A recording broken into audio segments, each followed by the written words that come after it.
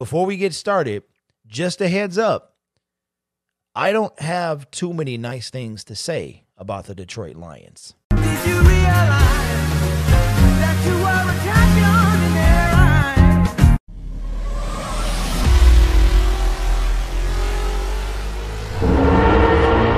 eyes? Subscribe to the members of ISN. What's going on, guys? My name is Derek, and this is the Gridiron Blitz. Be sure to subscribe for more football content, because here we talk all things football, and we put out content every day. We do live streams as well, so make sure you subscribe and ring that notification bell so you can get reminders of those things.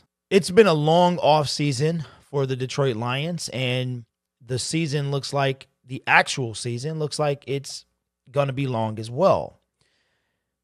If you are a Detroit Lions fan, you are used to things like this. You are used to a lot of hype building up to the season and then a massive letdown immediately when the season begins. And that is what we have faced again as Detroit Lions fans. Matt Patricia's third year as coach, and he is no better than he was when he took the position 2 years ago. In my opinion, before I even get started with the video, Matt Patricia has until Game 4 to show me that he belongs to be the Detroit Lions head coach, or in my humble opinion, the Detroit Lions should start a new coaching search for not only a coach, but a general manager as well. That's my 2 cents on that. Maybe you'll get a video later or a different time. I don't know. Right now, I'm still recovering off that Lions hangover and the agony of a second year in a row when we've lost a double-digit lead in the fourth quarter and was unable to close out the game. Just one side note before I continue with the rest of this video. The announcer said, Dick Stockton said yesterday, that the Detroit Lions blew 7 fourth quarter leads in the 2019 season. That is a big deal. And they had blown, I believe it was 11 or somewhere in the double digits since Matt Patricia has taken over at head coach. And yesterday was another one added to his resume. Now, we can have the discussion of Jim Caldwell versus Matt Patricia, but at this point, or in general, Jim Caldwell being a good coach, one of the things that I like when people say about Jim Caldwell is that he wasn't a good coach, but neither is Matt Patricia. At the same time, Jim Caldwell couldn't beat the good teams, but neither can Matt Patricia. At the end of the day, it comes down to numbers. It comes down to numbers, and the numbers show that Jim Caldwell was a good coach. That's point blank, period. We can debate it in the comments. You can say whatever you want to. You can start your own YouTube channel and make it all about Jim Caldwell and how he wasn't a good coach. But what you cannot say is that he wasn't a winning coach, because at the end of the day, that's what matters, is wins and losses. Jim Caldwell went to the playoffs twice and couldn't beat the good teams. Matt Patricia looks like he'll never get there. But with all that being said, let's start the video. All right, so I like to go to ESPN for their matchup. And what they do is they break down everything, and they tell you first downs, efficiency, things like that. The game was actually, for the most part, very evenly matched throughout the game. The Detroit Lions had 14 passing first downs, and the Chicago Bears had 15. Rushing first downs, they both had 7. First downs from penalties, they both had 4. They wind up being almost the same. The Chicago Bears were a mere 2 of 11 on third down efficiency, and the Detroit Lions were 6 of 16. That's less than 50%. Still, we can't seem to get a first down when it matters. So that means we were faced with 16 third downs, and we only converted 6 of them. Fourth downs, the Chicago Bears went for 2, and they only got 1 of those first downs. Again, a lot of times the Detroit Lions lead in plays. They had 7 more plays than the Chicago Bears, totaling 72 to the Chicago Bears 65. The Detroit Lions had 75 or so more yards, total yards, than the Chicago Bears at 426 to their 363. Both the Detroit Lions and the Chicago Bears had exactly 12 drives apiece. Yards per play, the Detroit Lions averaged 5.9 to the Chicago Bears 5.6. And even in passing, the Detroit Lions had 288 yards to the Chicago Bears 214. Here is, in my opinion, where it all goes downhill. In a game where Adrian Peterson still showed that he had what it took to maybe even be a featured back, the Detroit Lions still managed to throw the ball with the lead, mind you, 42 times. They led the majority of the game, but yet they still threw the ball 42 times and averaged 6.7 yards per play to the Chicago Bears 5.8. Matthew Stafford was sacked one time for a loss of 9.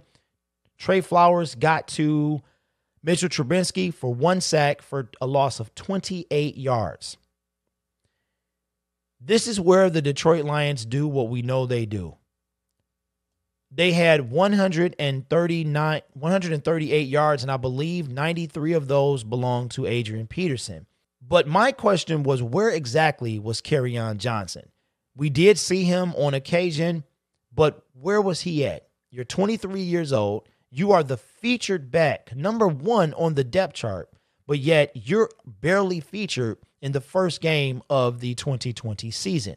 You are outshined by a 35-year-old man, a guy that you look up to. We all see why.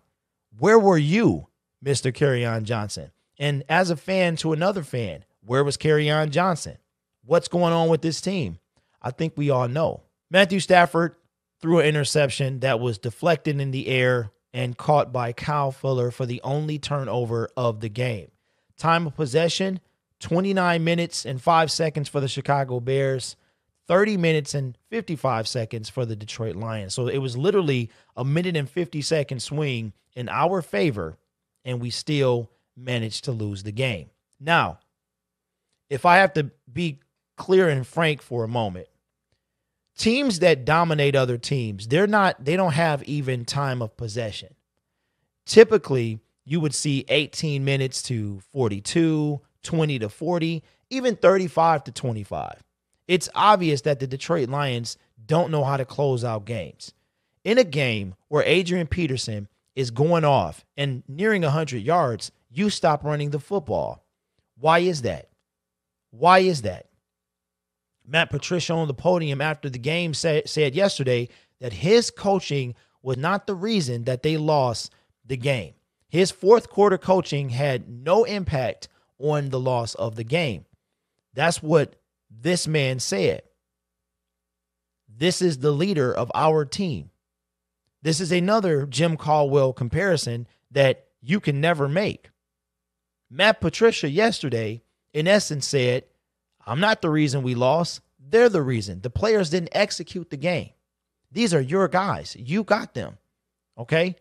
Do you think that Coach Caldwell would have ever thrown his players under the bus? Or do you think he would have taken full responsibility, whether it was his fault or not? That's the difference between a leader of men. Matt Patricia is not that guy. So with that being said, I don't have too much more to say on the video. As you can see, I'm all irritated. 110%. I'm tired of losing.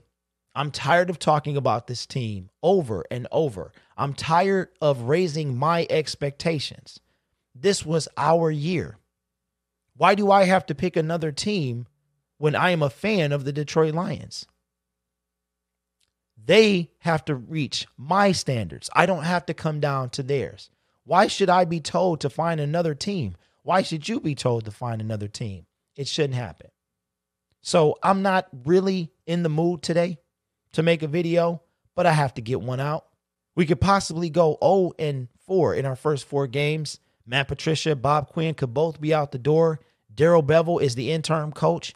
And here we go again, starting the search. My name is Derek, and this is the Gridiron Blitz. Be sure to subscribe if you haven't already for more football content, more live streams. I am not going to cater to this team or this fan base anymore.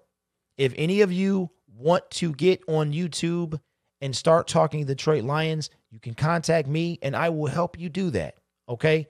But one thing I'm not going to do is I'm not going to cater to this fan base anymore. The reason I got on YouTube was to start talking about my team the way I want to talk about my team.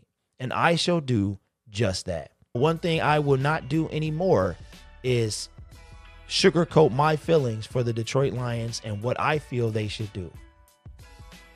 You already know who I am. I'll see you in the next video.